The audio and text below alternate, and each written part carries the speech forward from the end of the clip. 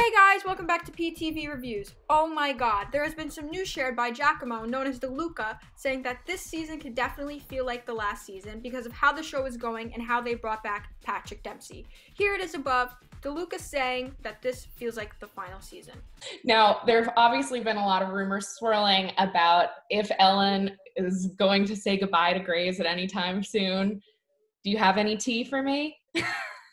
I wish I did. It certainly, I'll tell you that it does feel, this season feels like the last season. It feels like, we're sort of, and I think Patrick Dempsey coming back is sort of a little bit of a call to that, of we're kind of trying to close these loose ends and tie up the show. This can be a hint that the show is being tied up because of these characters coming back, like Patrick Dempsey, and possibly a bunch of main characters from the previous seasons, because what I said in my last video was that the IMBD is saying through 2020. So the date that they started, the year that they started acting, through 2020. So this can be a big hint that they are coming back.